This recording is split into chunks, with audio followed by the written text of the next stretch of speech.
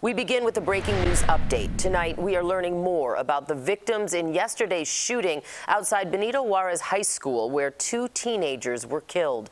CBS 2's Sabrina Franza is live in Pilsen. And Sabrina, you've been in touch with some of their loved ones.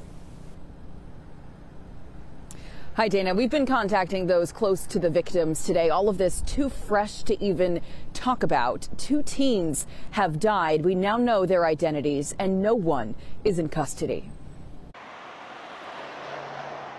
It's quiet on Cermak, a small memorial on school grounds. Candles, flowers, much different than yesterday at dismissal. Shots fired outside Benito Juarez High School. Police believe this person might have been behind the trigger, firing across the flakes of snow, striking 2 teens in the head. We now know their names. 14-year-old Nathan Billegas. We spoke with his family earlier today, not ready to share details about the high school freshman, and 15-year-old Brandon Perez. Our sources are telling us that the victims did not attend the same high school, that only 2 of the 4 attend Benito Juarez.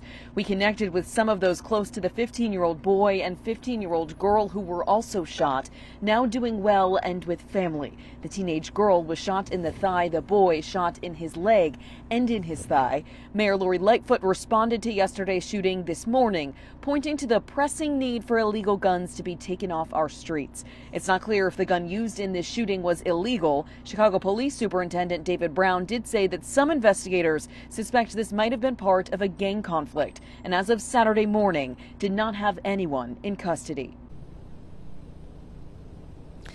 Dana, community leaders are expected to be here tomorrow morning, that's Sunday morning, to call for stricter gun laws, but also to offer a reward to anyone who has information that might lead police to the shooter. We're live in Pilsen. Sabrina Franza, CBS 2 News. Sabrina, thank you.